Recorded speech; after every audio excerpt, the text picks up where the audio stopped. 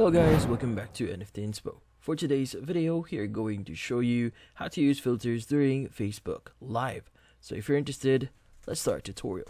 So what we need to do first is we need to open up Facebook here. So let's go ahead and open up Facebook, and under Facebook, we need to go to the What's on Your Mind section.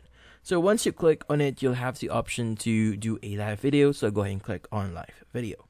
Now in here, what we need to do for us to actually apply effects or filters into our live is you just need to click on effects there. And from here, choose the appropriate effects for your live. In this case, maybe I want to use this one. And let's go ahead and click on the arrow pointing down just below or above the effects section. Now in this case, you can go ahead and just click on the go live option there, and it's going to start going live.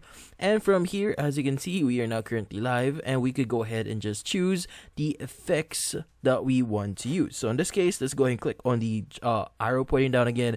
You should be able to see the effects again. You could go ahead and just click on it again and switch over to a different effect that you want to use. In this case, go ahead and click on the arrow pointing down again, and as you can see, we just applied an effect in there. Now in this case, once you're done, you could go ahead and just do whatever what you want to do in Facebook Live here, but that's about it.